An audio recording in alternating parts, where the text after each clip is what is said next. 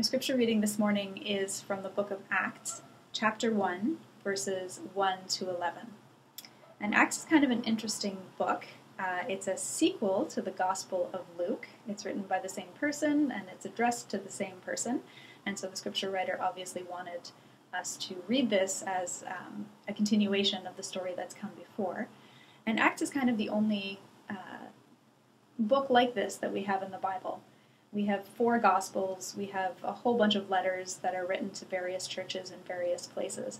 But Acts is the only book that tells us the story about what happened to the early church and to Jesus' early followers just after he had ascended into heaven. So how did this group of people who had followed him on earth suddenly adjust to becoming the body of Christ on earth? So this is the very beginning of that story. I'd invite you, before we start reading, to join me in a moment of prayer.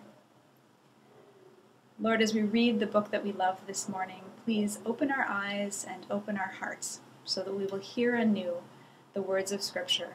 And in these words and in these characters and in this story, may you speak to us in our place and in our time. We pray this in the power of the Holy Spirit. Amen. So Acts chapter 1, beginning with verse 1. In the first book, Theophilus, I wrote about all that Jesus did and taught from the beginning, until the day when he was taken up to heaven, after giving instructions through the Holy Spirit to the apostles whom he had chosen. After his suffering, he presented himself alive to them by many convincing proofs, appearing to them during 40 days and speaking about the kingdom of God. While staying with them, he ordered them not to leave Jerusalem, but to wait there for the promise of the Father. This, he said, is what you have heard from me. For John baptized with water, but you will be baptized with the Holy Spirit not many days from now. So when they had come together, they asked him, Lord, is this the time when you will restore the kingdom to Israel? He replied, It is not for you to know the times or periods that the Father has set by his own authority.